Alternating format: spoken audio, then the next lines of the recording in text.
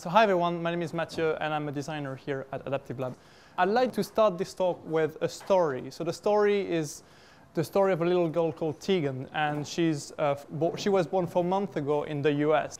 Unfortunately, she was born with half a heart and 1 lung. So the doctors basically told her parents that she was basically doomed and there was no other way that she could survive to that. But her parents didn't want to give up. So what they did is they looked online to find some articles, an alternative. And quite funny, they found an article about the 15 most important surgeons in the United States, which kind of sounds like a BuzzFeed article, to be honest.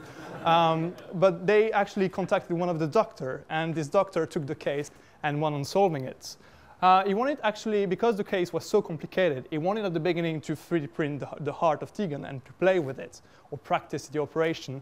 Unfortunately, the 3D printer actually died. So he went actually, he put all the virtual plans into his phone and put a Google Cardboard onto his face when he was doing the operation. So he was basically alternating between Tegan's heart in the virtual world and actually Tegan's heart in the real world. So the operation happened a month ago in December, at the beginning of December, and now Tegan is all healthy and happy. I wouldn't start anyway this talk with a sad story. That would have been quite depressing. I'm not here today to convince you that screens actually have become an extension of ourselves. It's actually happening whether you want it or not. And when I hear about people being addicted to their screens, well, yeah, that's actually true, but I don't think they're addicted to their screens. I think they're addicted to the content that's within the screen. And that seems at the moment that this is more interesting than what's outside and around them. I think we've seen over the years, we started with cinema and now we're heading to virtual reality. We're seeing that the screens are getting closer and closer to our faces. And I don't want to tell you what's happening next, but it's even creepier. But it might be time, I think, to think about how we interact with those screens and how we kind of play around with the elements on the screen. I find it quite ironic that we spend so much time actually playing with the details on the screen and so less time about how we interact with them. We try to perfect the screen's resolution so much to a certain extent that no one can even make the difference between what's HD and what's not HD. This is what 30 years of video games graphic evolution look like. And I doubt that the 30 more years are going to be making a big difference, to be honest. On the other hand, that's what 30 years of video game controlling look like. And that doesn't seem quite different, to be honest. I still see buttons, kind of a rectangle kind of shaped. And for me, that's pretty much look the same. So it might be worth starting to ask the question about what went wrong during those 30 years and why we're still experimenting our screens in 2 dimensions. So technically, when we talk about immersive experiences, I find it quite funny as well, because on a technical level, yes, we're immersed in the experience and the emotion of the characters, but technically we're not immersed in a sensorial point of view. And I'm sorry to be the kind of party pooper, but we're technically not experiencing anything immersive at all at the moment. At the moment, our screens are very flat, no matter how much we want to bend them. And what I've heard recently is that our screens are a poor illusion of 2D in 3D, basically. No, the other way. 3D in 2D, sorry. Is it? 3D in 2D, yes it is. So how do we make the two dimension even a bit more believable? Well, I guess we're going to have to use vision, more than vision, more of the senses. So out of the 5 senses, when you develop immersive experience and virtual experiences, we tend to scrape smell and taste pretty much naturally, because they only happen to be triggered when on specific occasions. But I have harder times to understand why we're actually lowering down touch and even sounds. And I would like to actually be able to not only sense space from a visual perspective, but also from a sensorial perspective with sound and touch. And what I mean by spatial experience sounds a bit fuzzy at the moment, but I'm going to give you an example. This is actually a video game that is currently in beta. And this video game on kind of traditional perspective will be played with a controller. Now, this video game is actually developed for VR. If we do it in an immersive point of view, I think it might be worth trying to think about how we actually feel being launched into space, how we actually sense the sound around us, how we actually even grasp a sense of like movements and being able to basically touch the buttons in front of us. So in my opinion, this game will be very interesting to be played if there was like an immersive sensorial experience. And it requires much more than vision to work. It requires synchronization of touch, it requires synchronization of sound as well, all working together, not one after another. So you might not be convinced by that, and you might not be convinced that actually hearing and touch are important as vision. But let's imagine that you don't have vision. I'd like you to think like the 285 million people in the world were actually visually impaired. They can't access the screen properly because they can't see. So what they do is they sense the space around them. They try to touch things, they try to actually hear what's around, and they are able to actually have a bit of sense of space on a very proximate level. But it's definitely not an ideal solution, and it's definitely not something that works perfectly, but that's still something that kind of is okay.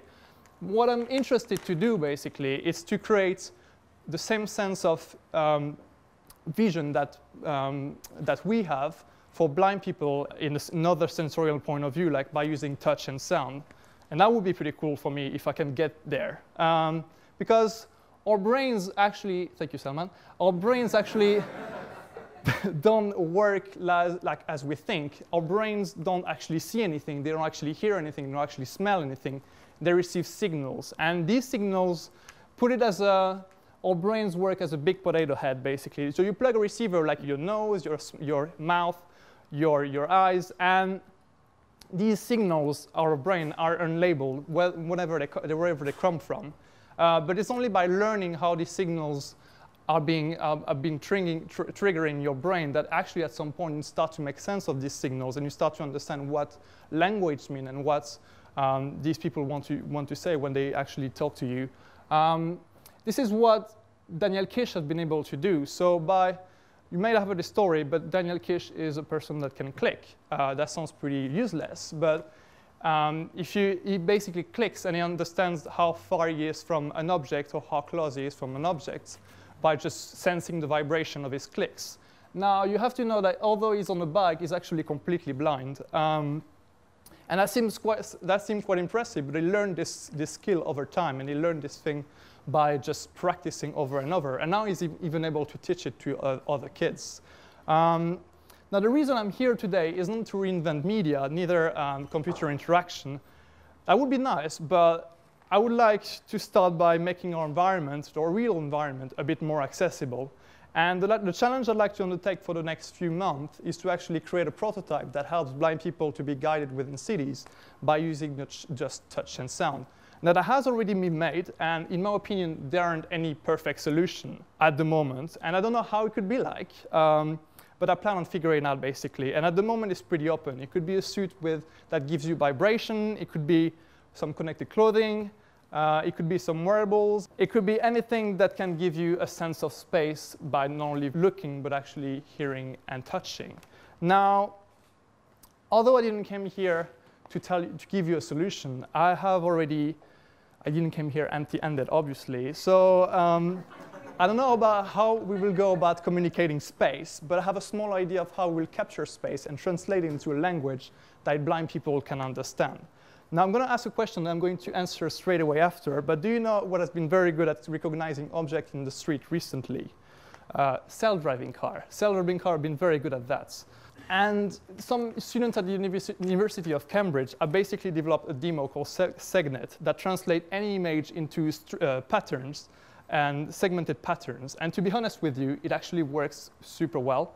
It would be cool to actually turn self-driving car technology into something that blind people can use, because why would I be restricted to cars anyway? I think it's more interesting to use it for blind people first.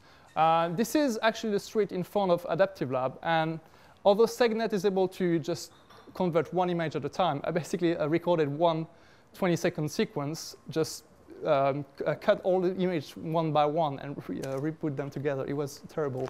But it actually works somehow, and I think SegNet will do it in a much better way and much more HD way. But what you can see on the screen is basically SegNet being able to recognize some of the patterns, like the pavement, the streets, the buildings. You can even see at the end there is a bike here very far away, and you can actually see the bike and spot it. So Now, what if you could actually convert these this capture of patterns in the street into something that blind people can learn and understand over time? I think that would be quite powerful, and there's a lot of opportunities in that application. And you might say that, well, this is kind of interesting for blind people, sure, but that doesn't really apply to me. Well, I think you should think about it, because in terms of computer interaction, in terms of virtual reality, that might actually change the way we interact with elements, the way we interact with things on the screen, the way we interact with people, architecture, art, etc., etc. There's a bigger application, and it's an even crazier application to that kind of technology by controlling robots, by controlling rovers that can go into places that we can't access yet. And some of you know my admiration for space, and some people were actually able to go into space. My end idea would be to actually go into space with a robot that I created and the technology that it uses, basically. I don't want to go to Mars. This is actually too mainstream, but I'd like to go to some kind of like Europa moon of Jupiter's. That would be probably better. So now I heard that Mark Zuckerberg wants to create Jarvis, the OS of Iron Man this year. Well, it's cool, good on him, but I think I would like to create this year what controls the machines in Pacific Rim. I think that would be much better. Anyway, look how cool it is. On a more serious note, I think about the case that I just gave you at the very beginning.